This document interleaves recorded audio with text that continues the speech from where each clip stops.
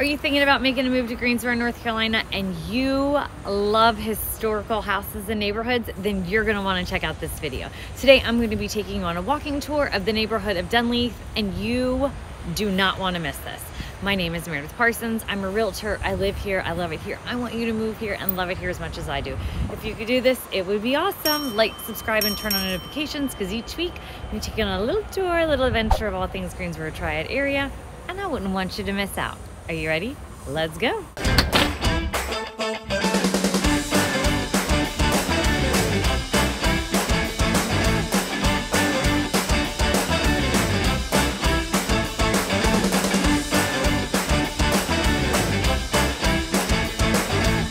Today we are in the neighborhood of Dunleath, and if you've seen the previous videos, you know that there are 3 historical neighborhoods here in Greensboro, North Carolina.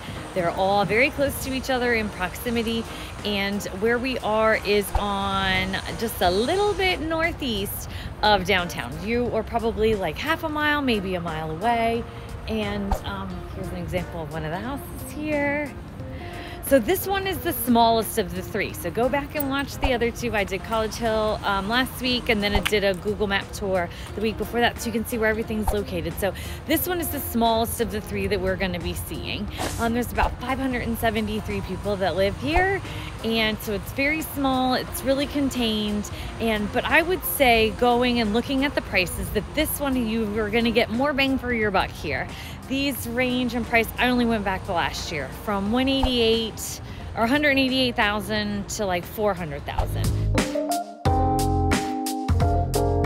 So the fun fact about Dunleath is it is part of 2 designations. It's on the National Register of Historical Homes, and then it's on the Greensboro Preservation.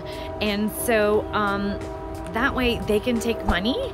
You get a tax cut federally for having a historical home, but then they also take part of those taxes and they use it to fix up the neighborhood. So one thing that they've been doing is they've been putting up street lamps. I'll show you a street sign.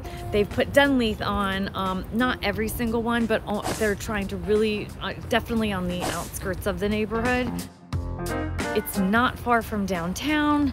There's not like the other historical neighborhoods where you've got restaurants and stuff right in it, but this is only tiny, and you're so close to downtown it doesn't really matter. Like, here's a house right here, and if we turn around, there's downtown just right there.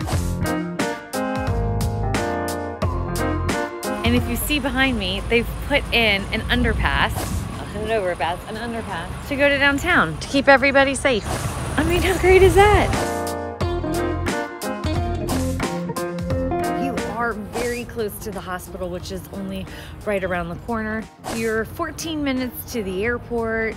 The school systems here are Irving Park Elementary, Swan Middle, and Grimsley High School. And just like College Hill, you would still be slotted for Grimsley.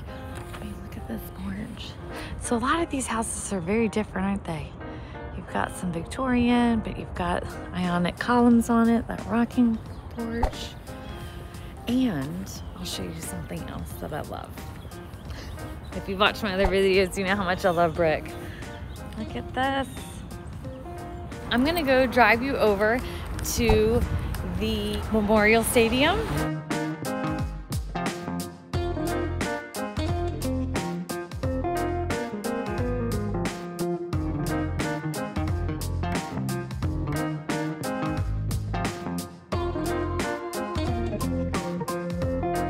It's always been minor league baseball teams, but now it is home to the Aggie baseball team.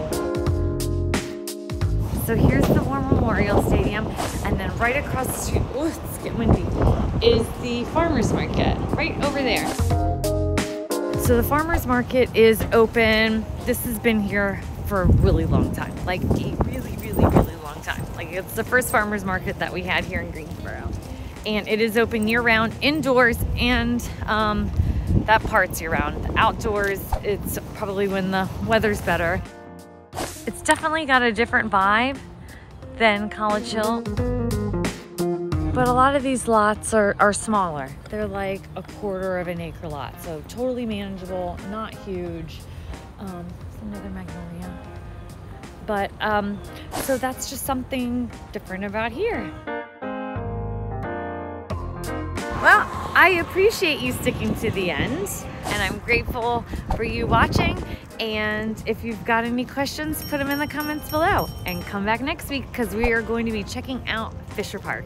Okay, thanks. See you later.